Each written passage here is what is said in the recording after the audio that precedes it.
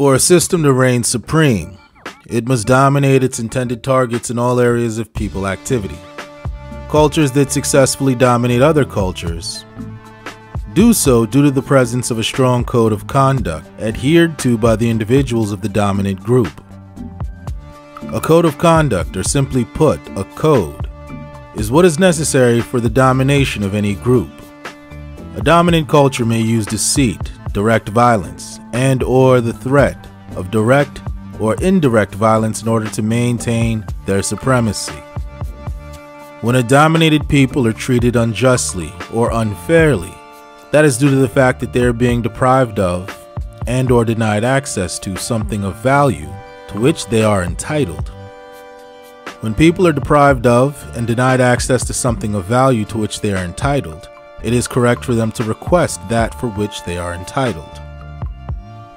When people ask for that which they are entitled and they are refused, they are then entitled to compensation. When people ask for compensation and they are refused that compensation, they must then acquire the compensation for themselves through their own efforts.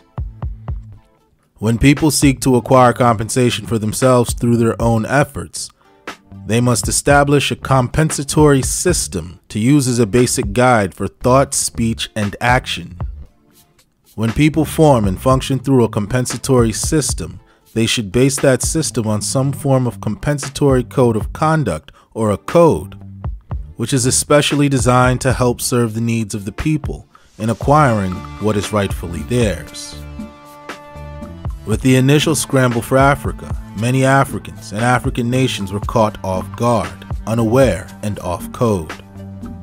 Thus, they lost their sovereignty to a culture with a unified code of conduct centered around the domination and subjugation of the African continent. I'm your host, Ebube Okoli. Welcome to Up Close and Center. On this episode of Up Close and Center, we will explore what analysts have described as a new scramble for Africa, and what African nations can do to prevent loss of sovereignty.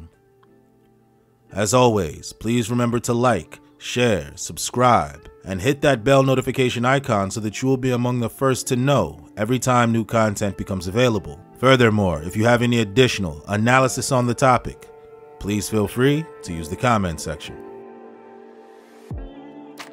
Africa is the planet's second largest continent and is home to immense culture and history. Africa's current borders were largely decided by European powers during the late 19th and early 20th century in what was known as the Scramble for Africa. In the 15th century, the Portuguese began expeditions to the west coast of Africa. Contact was first established with ancient Congo. Ancient Congo's elites allowed the Portuguese, as well as their Catholic missionaries, to live among their people.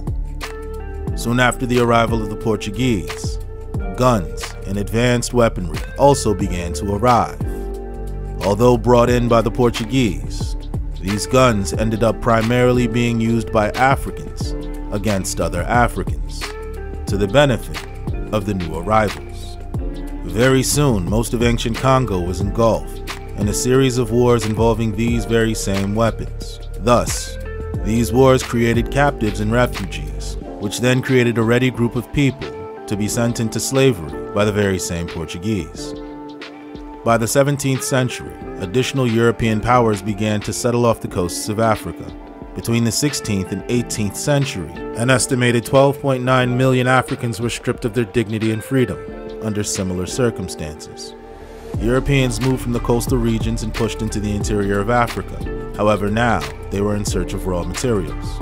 These raw materials were vital for the European economy to function.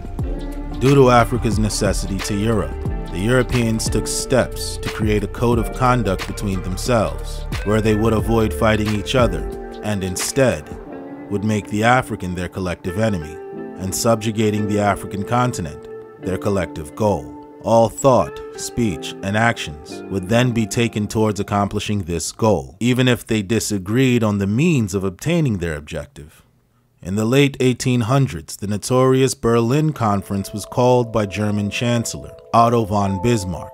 The conference included 13 European powers and the United States. Unsurprisingly, no African nations were invited to this conference.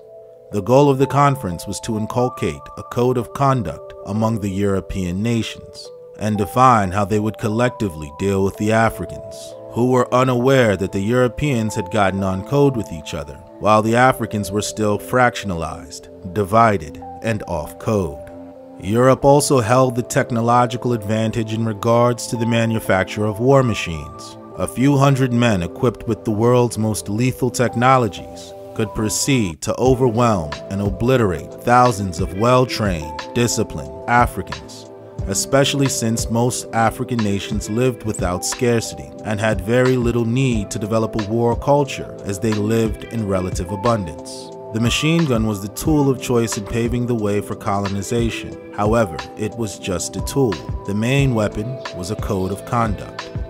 In their quest to carve up the continent, the Europeans were largely successful, but would face pockets of resistance. For example, the Igbo of Nigeria actively fought the British invasion of eastern Nigeria from 1883 until 1929, a total of 46 years of active resistance. Similarly, by the early 1880s, Abyssinia, or modern-day Ethiopia, used the geopolitics of the day in order to stay free.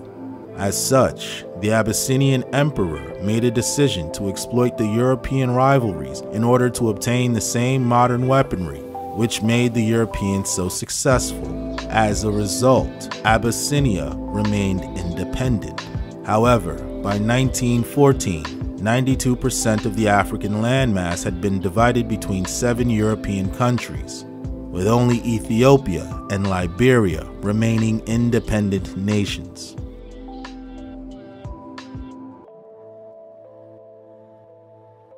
With almost 20% of the world's population, 10% of the global oil output, 93% of the world's platinum, 82% of the world's coltan, 92% of the world's cobalt, 51% of the world's known gold supply, 68% of the world's manganese, 38% of the world's uranium, and 54 total votes in the United Nations.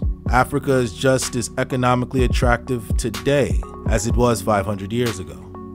Centuries after the original Scramble, Africa remains the wealth generation engine for the rest of the world. Moreover, some analysts are stating that a new Scramble is presently occurring, and this one is not very different from the original Scramble. Today, the Scramble is said to be between China, the United States, Canada, Japan, Turkey, India, and the European Union. The European Union wants continued and steady access to the African market of over 1.3 billion people. Africa has an infrastructure deficit that China is looking to fill, either directly or indirectly by funding such projects. Recently, China built its first overseas military base in Djibouti. At least 10,000 Chinese firms operate in Africa, and 1/3 of China's investments are in the African mining sector. However, China is not the only top player in the African continent, as the United States is still reportedly Africa's largest investor.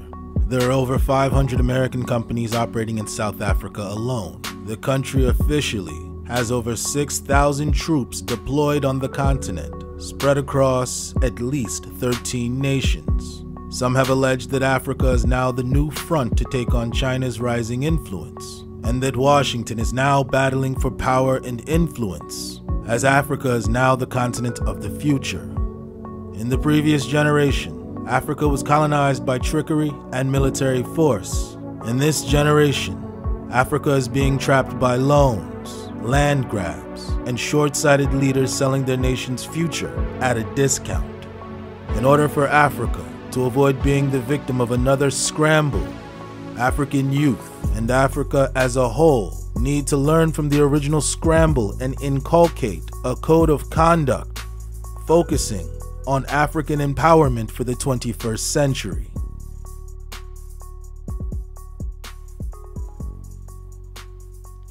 This concludes our broadcast of Up Close and Center.